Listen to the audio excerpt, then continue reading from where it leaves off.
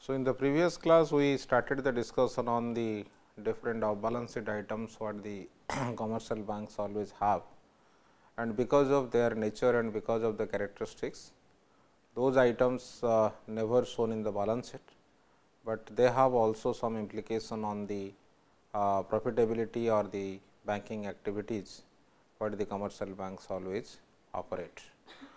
So, in today's class we will be discussing about the loan commitments, derivatives instrument what the commercial banks hold, and with respect to the derivatives they have developed certain kind of unique products like synthetic loans and the securitization.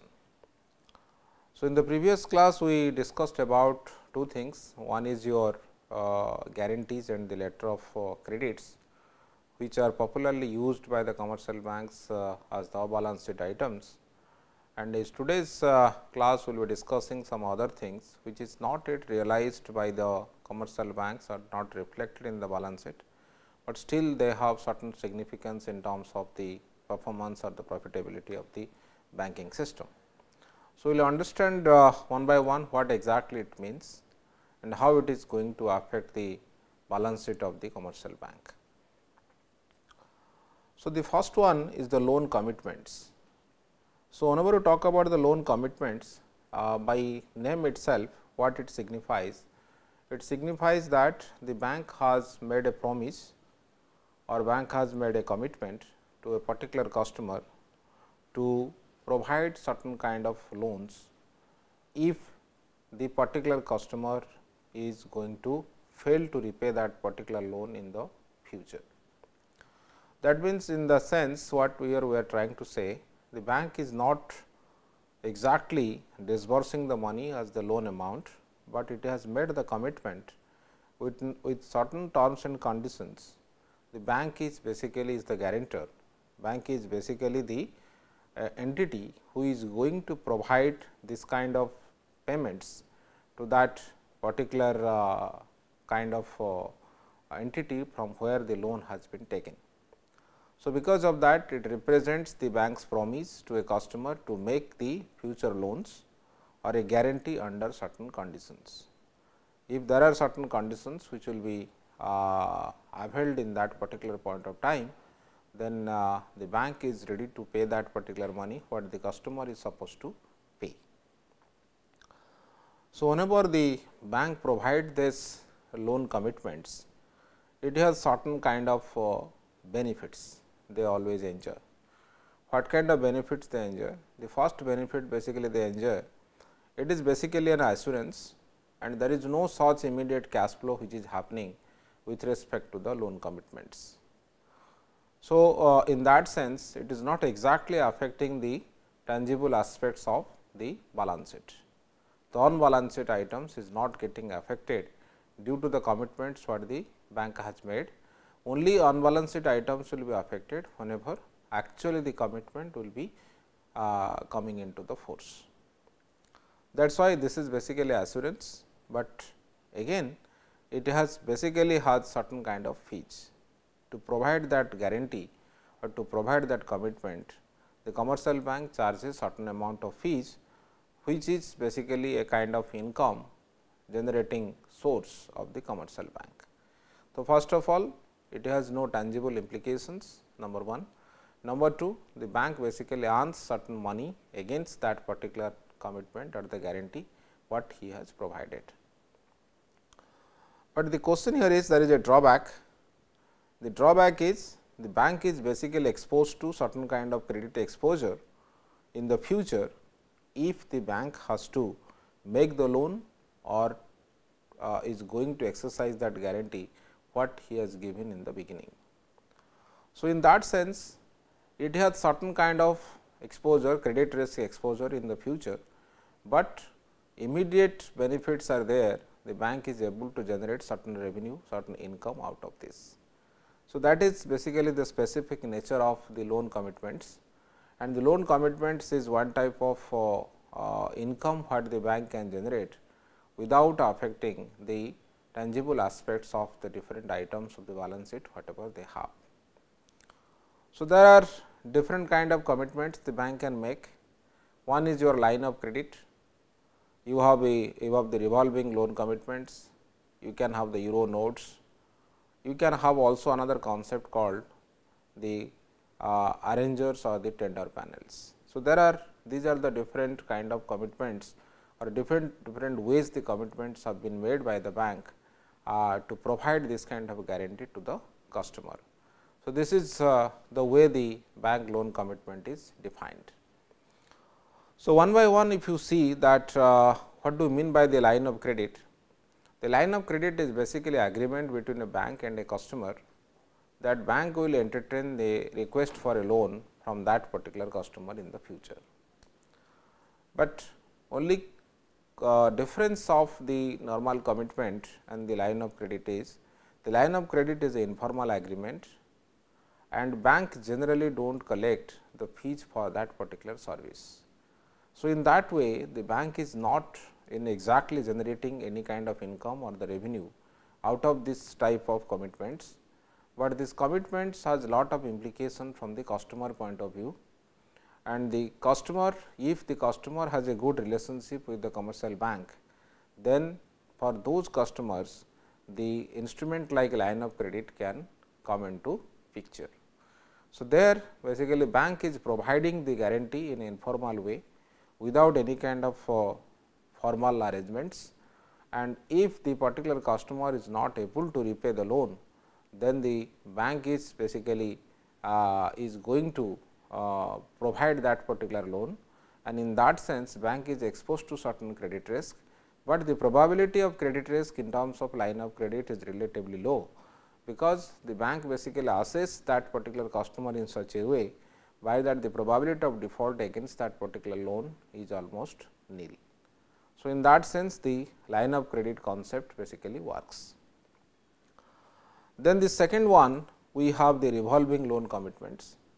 The revolving loan commitments is basically a formal agreement between the bank and the customer who has asked for that kind of commitment from the commercial bank, number one. And in the context of the revolving loan commitment, it obligates the bank to lend funds according to the terms of the contract. A bank is obliged to provide that particular fund in the future, and that particular provision is only applicable with certain terms and conditions.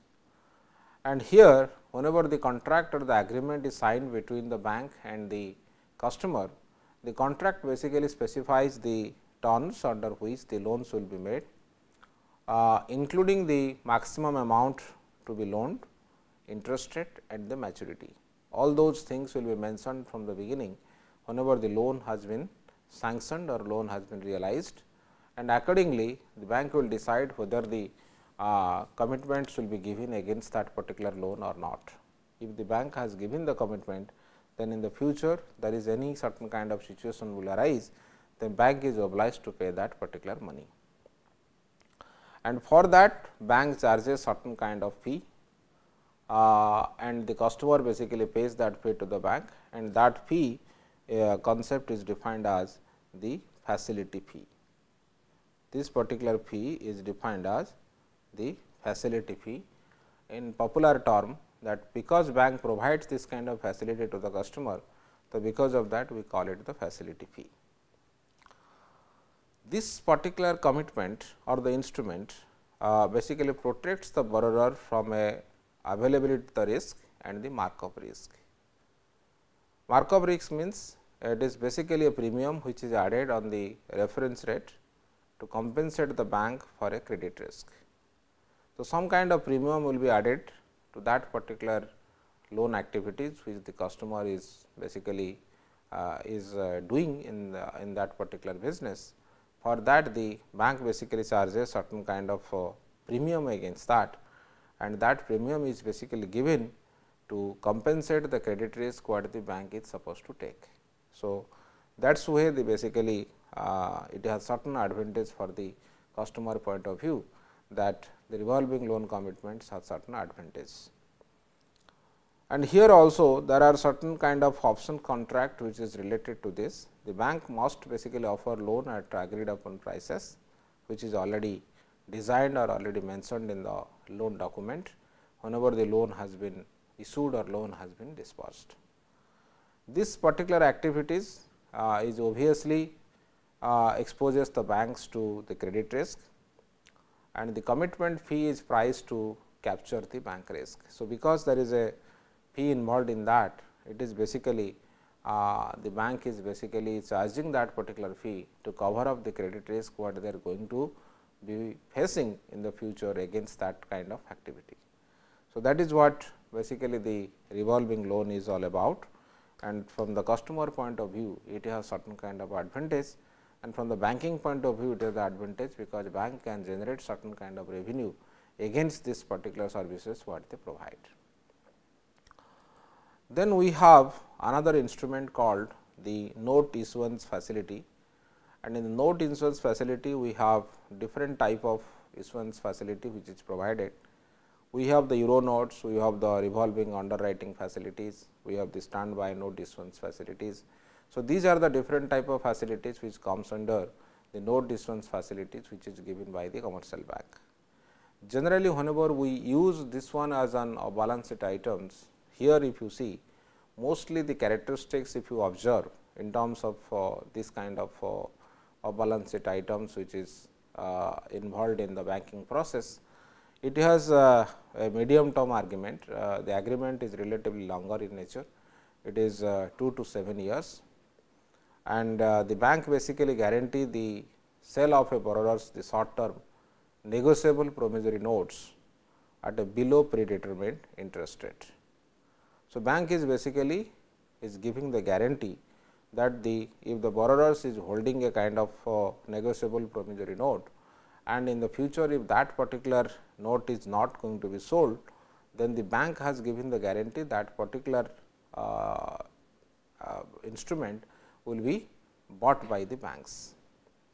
And in that context, whatever interest rate will be charged, it is little bit the lower than the interest rate which is prevailing in the market. So, that because it is particular instrument is not going to be sold, but bank is giving the guarantee that if it will not be sold, then bank is obliged to buy that particular security from that particular customer. So, here if you see that if the borrower cannot obtain the short term funds in a timely fashion, then the bank will basically step in and buy the securities, and the money will be basically provided to that particular investor or particular customer. So, in that sense it has given the certain kind of specific guarantee, certain kind of specific commitment, by that the instrument what this particular investor is holding, that particular thing can be there is a guarantee that it will be sold in the market. For bank borrowers, the short term securities are usually the certificate of deposits, because there are many instruments the bank provides. For bank borrowers is the certificate of deposits, and for the non bank borrowers it is basically the euro notes. So, whenever the bank deals with this kind of business or this kind of balance sheet activities with them, then they can use the CDs or the certificate of deposits, but if it is issued by the non bank borrowers, then we can call them the euro notes. So, mainly it is held by the government and the institutional investors, and most activities in this market basically involves the international banking. So, across the globe this kind of activities, euro notes are basically transacted across the international market or different type of different markets which are existing in the system, financial system, and the non banking borrowers basically largely use this instrument as one type of balance sheet activities with them. Then we have some other instruments like arrangers and tender panels, which also come under the note issuance facilities. So, here whenever you talk about this, it is basically a contingent risk to the bank, which basically arise from the role as a underwriters or the arrangers. If the bank is providing some underwriting services, so any kind of financial transactions which is supposed to be held, if there is some issue in terms of that particular transactions, or there is some kind of risk involved in that particular transactions, then the bank will basically act as the underwriter. So, the note issuance facility can be organized or underwritten by a single bank, basically what we call the arranger, or by a group of banks or financial institutions, we call them the tender panel. So, the facility which is given by the underwriting services which is given by the bank, if it is a single bank, then we call them arranger, and if it is that particular guarantee is given by the underwriting services is given by the group of the banks or the group of the financial institutions which exist in the system, then we call them the tender panel. They have the right to bid for the short term note issued under this particular facility. That already we have discussed that this is basically a kind of guarantee which is given against the investment in terms of the short term securities. So, if the short term securities are not sold in the market, then the bank is obliged to. So, you might have known that in the IPO issuance process, whenever we see if there is an underwriter, if IPO is not subscribed in the market, then the underwriter has the obligation to subscribe that particular asset on that predetermined price, which is decided by the process itself. So, in the same process, the note issuance facility also will work if the particular bank is acting as the underwriter in that particular process or in that particular business. So, there is an advantage in terms of the group of the banks or the tender panel. The reason is that it provides a broader competitive market, which is offered by the many institutions who are going for the bidding rather than a one bidder. That is, the market will be competitive. Once the market will be competitive, then it has certain implications on the pricing of that particular product, and it also provides the means to place a larger amount of securities over a single arranger. Single arranger case may not be much amount will be subscribed in that particular system, but whenever a tender panel is existing or a group of banks or group of financial institutions are involved in that particular process, in that particular point of time we can have a chance of the larger amount of money which is available for that particular type of business. So, this is what basically the difference between the arrangers and the tender panels which work in the banking system as one of the we can say that of balance sheet items. So, the arranger or the tender panel basically assures the borrower to assess the short term funds over 5 to 7 years covered by the agreement, and this process is basically known as the maturity transformation. If the arranger basically assures the borrower to assess the short term funds over 5 to 7 years, and generally the short term funds maturity period is 90 days, and it is basically cumulatively carry forward to 5 to 7 years period, then that particular process is known as the maturity transformation, because the short term funds can be converted into the long term funds and the long term funds can be converted into the short term funds. In that process, we can say there is a maturity transformation which is happening with respect to that kind of process. So, maturity transformation basically results in increased credit risk for arranger or the tender panel. Obviously, they have the credit risk because of at any point of time the particular subscription is not happening or this particular funds are not sold or particular instruments are not sold, then in that particular point of time they are obliged to do that particular business on behalf of the customer or the particular client, then they are exposed to certain amount of risk, or mostly it is the credit risk. And they may have lent the money from the borrower funds if the borrower is unable to sell the short term securities in the interest rate or the price which is agreed upon in the beginning. Whenever this particular contract or the agreement has been signed, if the borrower is not able to sell that particular asset, then it is the bank's obligation basically to overcome that problem and subscribe that issue or subscribe that particular asset for their investments. So, therefore, it will have definitely a larger implication on the tangible balance sheet items of the commercial banks if at any point of time this situation will arise. It also increases the funding risk of the underwriting banks if they are called upon to make the loans. So, again the funding risk is another problem will arise with respect to the banks if the underwriting banks are basically is going to are they called upon to make the loans from that particular process from that particular proceedings. So, this is why there are many advantages and disadvantages involved in terms of the note issuance facility and as well as with respect to the arrangers and the tender panels. Then we can have some other instruments, and most important instruments in this particular segment is the derivatives. So, that derivatives instrument, how it is used to in the risk management process, that already we have discussed before, but here we will be talking about briefly that how it is considered as a off balance sheet item and what are those different kind of markets and how the derivatives instruments are really used to manage the particular risk in this particular context or as like off balance sheet items, that we can discuss it here. So, already you know that derivatives is nothing but it is a particular asset whose price is derived upon any kind of underlying assets, and in the banking case mostly the underlying assets are the financial assets. So, the asset can be interest rate, the asset can be exchange rate, the asset can be stocks. If the asset underlying asset is the financial asset, we can call them the financial derivative. If the asset is backed by or maybe the underlying asset is a commodity, then we can call it as a commodity derivative.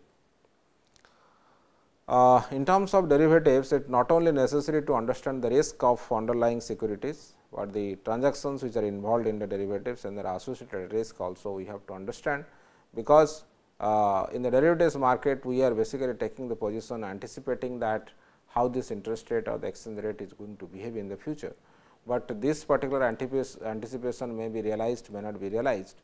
If this anticipation is not going to be realized, then that basically makes an issue in the sense that the particular bank is exposed to more risk if they are holding the more derivatives instruments in their off balance sheet activities. So, there are two markets where this kind of derivatives are traded or derivatives are available for the trading. One is your OTC market and another one is your exchange traded market or the organized exchanges that offer the standardized contracts and the clearing house for handling the transactions. So, therefore, already we know this and OTC market basically is dominating in terms of the exchange traded in comparison to the exchange traded market in the developed countries whenever we discuss about or we analyze about the derivatives instrument.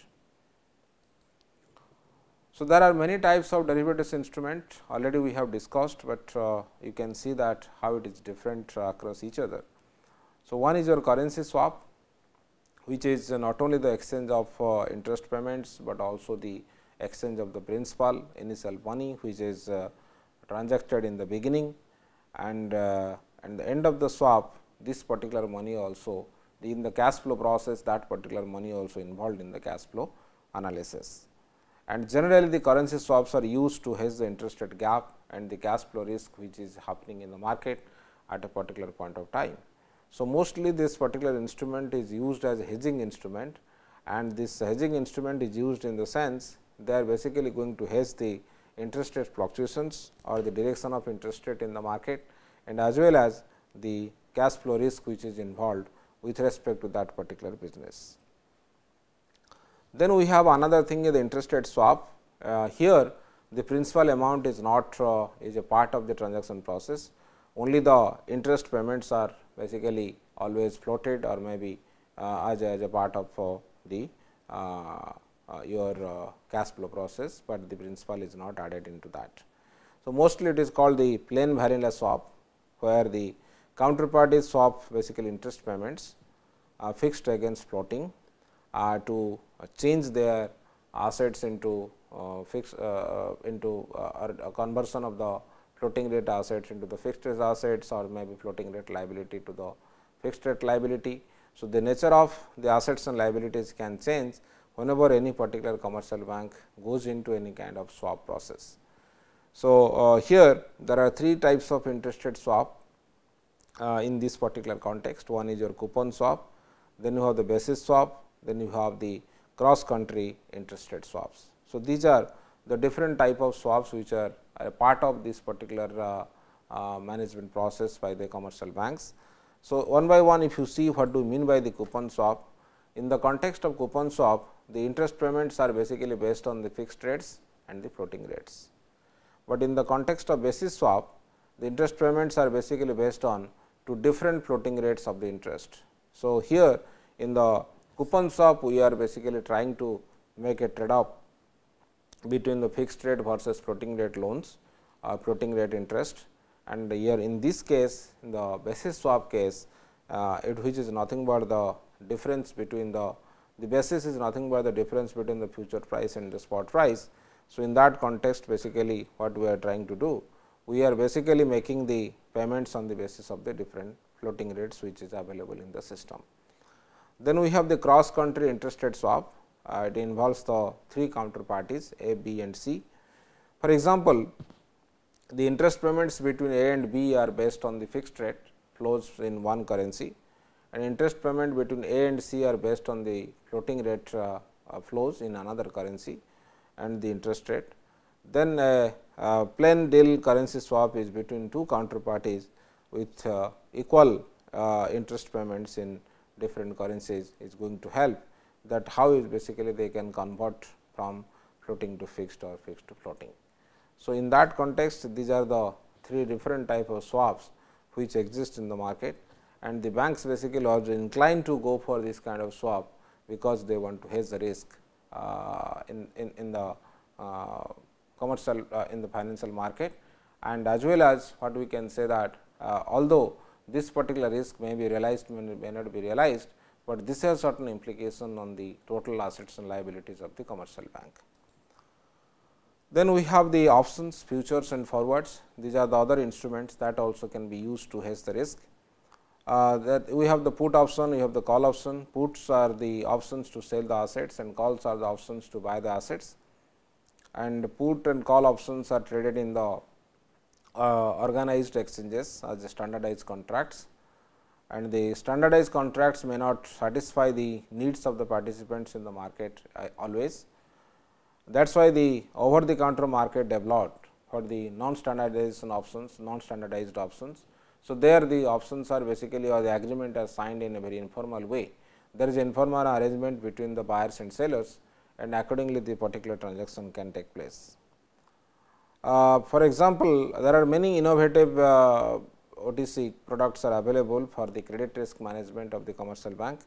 For example, if an investor holds a AAA rated bond and they are concerned that rating agencies may downgrade the bond to AA, which basically will cause the yield to rise and the price to fall.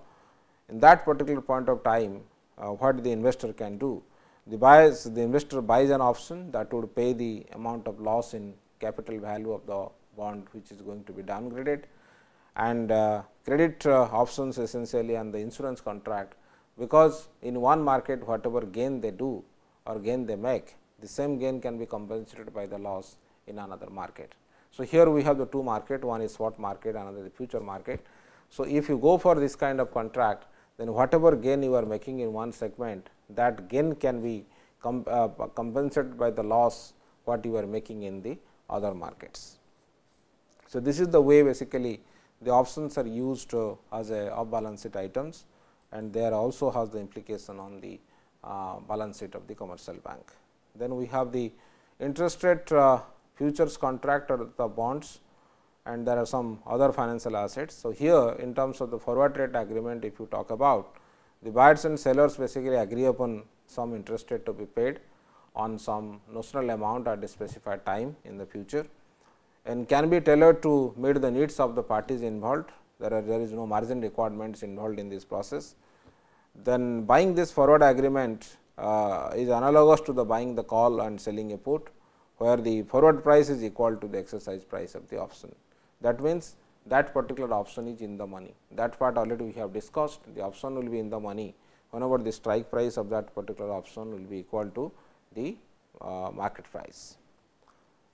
And the buyers of the forward rate agreements options, they are basically obliged to buy the bond at a particular point of time, and the sale of this particular assets is nothing but the analogous to buying a put option or selling a call option. More or less the concept is synonymous to that, and this is the way the forward rate agreement also plays the role in this particular process. Then we have another instrument, a new instrument which is called the synthetic loan. The synthetic loan is basically what? It is a interest rate future contract, and the options can be used to create synthetic loans and the securities. It is a combination of the different derivatives instrument what we have. Those combination can also help the banks to hedge out the risk. So, for example, a construction company believes that the interest rate is going to decline, they can borrow the 30 million from 120 day for 20 days for floating rate basis, which can be repriced in 30 days. So, then what basically the bank basically wants a fixed rate loan, because bank has already provided a floating rate loan. In that particular point of time, the bank basically resolves that dilemma by using the interest rate futures market to convert the floating rate into the fixed rate. That already we have discussed in the previous class also, how the fixed can be converted into the floating and the floating can be converted into the fixed. So, that particular loan is called as the synthetic loan. Bank buys the T-bills if the interest rate decreases and the market value of the securities represented by the future contract will increase and contract can be sold for the profit. So, the profit which is used to offset the lower interest rate from the floating rate loan, what they could have realized in that particular time period. So, whatever loss they are making in terms of the floating rate loan, they can have another contract in the future market which is based upon this kind of characteristics. So, if you combine this, then we can call it the synthetic loan, and in that process the bank can hedge out the risk what they are going to face if there is a change in interest rates in the market. Then we have another one, the securitization, that part already also we have discussed. It basically nothing but the packaging of a loan into larger pools and issuance of securities to the investor that can earn the return based on the payments on that particular loan. Then the loan backed securities can be collateralized by mortgages, automobile loans, credit cards and receivables, computer leases, etc. So, instead of making loan bearing all of for their associated risk and returns, banks are making loans, securitizing them and selling these securities in the financial market to hedge the particular risk. Although the securitization process is risky in nature, but as per expectation, if everything goes well and the expectation is basically realized in the market, then there is a chance that the bank can generate some revenue out of this. So, banks basically changing the risk exposure to loans and increasing the service revenue from this kind of activities, and banks can serve multiple loans in the securitization process, including the loan originator. They can have the loan originator, also they can be loan packager and the loan service company in that particular point of time whenever the securitization takes place. Then whenever the securitization takes place, all those kind of consideration will come into the picture. So, these are the things what we have discussed today, which includes the different type of off balance sheet items which significantly affect the bank's operations. These are basically the loan commitment, note issuance facility, derivatives instruments, etc., and which has a larger implication from the bank's performance point of view, and all these items are different in terms of their characteristics and the use. So, this is what basically what we have discussed today, and those instruments are really important whenever we discuss about or we think about the off balance sheet items of a commercial bank. So, these are the references you can go through for this. Thank you.